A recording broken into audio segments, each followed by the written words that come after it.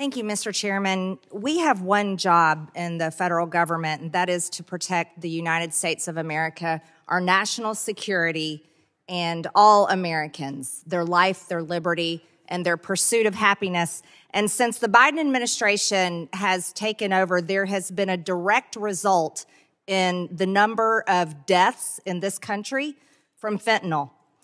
I want you to know that in 2020, there were 4.8 thousand pounds of fentanyl seized by CBP. But in 2021, fiscal year 2021, it increased to 11.2 thousand pounds of fentanyl was seized by the CBP. That is a direct result of Biden administration failure policies. Now, here we are in to date, fiscal year 2023, they have already seized 12.5 thousand pounds of fentanyl. The Biden administration is failing this country by not protecting our border and securing our border and stopping Chinese fentanyl from being brought into our country illegally by the cartels, and people are dying every single day because of it. Fentanyl deaths have doubled between 2 years. From April 2019 to April 2021, those are the statistics we have. Fentanyl deaths doubled from 32,754 to 64,178. This is a complete failure. I want you to know it's affecting every single state in the country.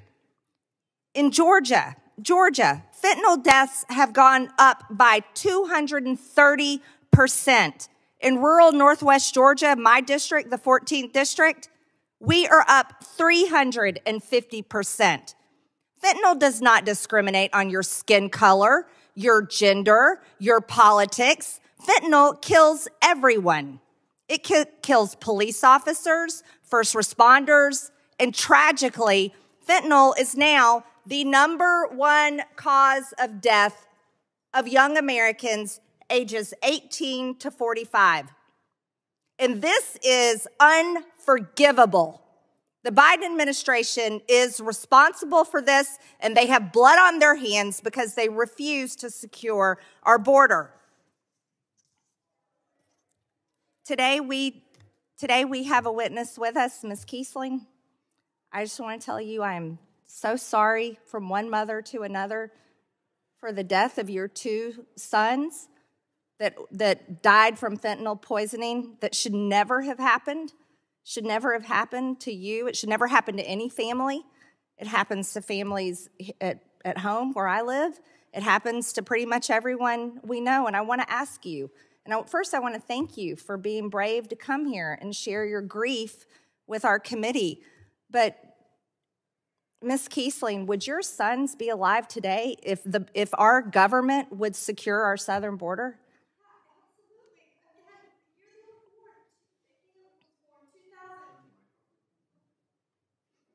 The year Caleb was born, 2000, there were 20,000 drug-related deaths. And the year they died, it was 5 times as many. And I appreciate you using the term fentanyl poisoning because that's what it was. It wasn't an overdose. They had no idea that they were doing anything that could kill them. And it's because fentanyl got into this country. I heard this man over here from the Cato Institute, talk about, well, it's because of demand. What I'm hearing him say is they asked for it. What the hell? Seriously? Are you kidding me? We need to protect our children. They didn't ask for that. This wasn't demand. They wanted the fentanyl. They didn't want fentanyl. They thought they were getting Percocets. Okay? He's absolutely clueless. Total disconnect from what's happening. And to say, oh, let's just give them strips or let's give them rehab. Well, you know what? My kids got my son Caleb went to federal rehab. It was a flop house. It wasn't real rehab. You're wasting your money where you're sending it. I'm telling you, it's a waste of money because it wasn't real rehab. And the government paid for their drugs under COVID. They encouraged them not to stay home. All these young people in our support groups, we all talk about it, how they paid for their drugs with the federal funds under COVID. that gave them incentive not to work. Healthy young people. Thank you, Ms. Kiesling.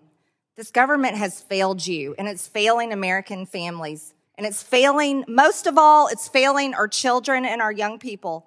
Thank you very much. The lady's time has expired.